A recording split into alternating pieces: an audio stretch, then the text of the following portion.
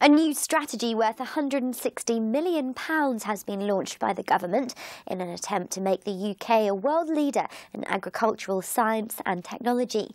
The Agricultural Technology Strategy has been announced this week in a bid to drive innovation in the industry and deliver sustainable, healthy and affordable food for future generations. New breakthroughs in nutrition, informatics, satellite imaging, remote sensing, meteorology and precision farming mean the agriculture sector is one of the world's fastest growing sectors, and the new investment pledge will ensure everyone in the production chain will benefit.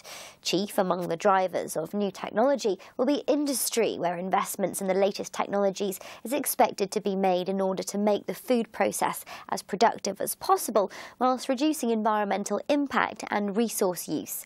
As demand for food across the world soars, agri-food supply chain, from agriculture to final retailing and catering, is estimated to contribute £96 billion to the economy and employ 3.8 million people. This story was brought to you by QBE, the business insurance specialist.